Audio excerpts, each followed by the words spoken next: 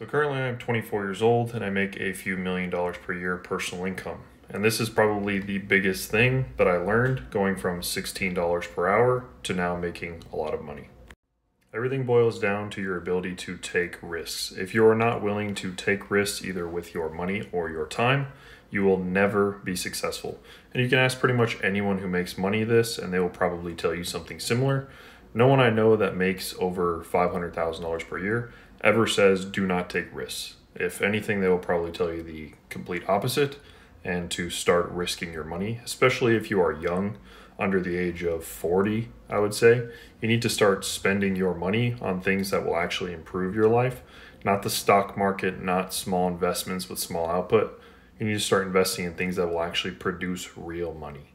Again, this is just my experience. I can't speak for everyone, but the second that I started risking things, even when I had hardly anything, it made the biggest change.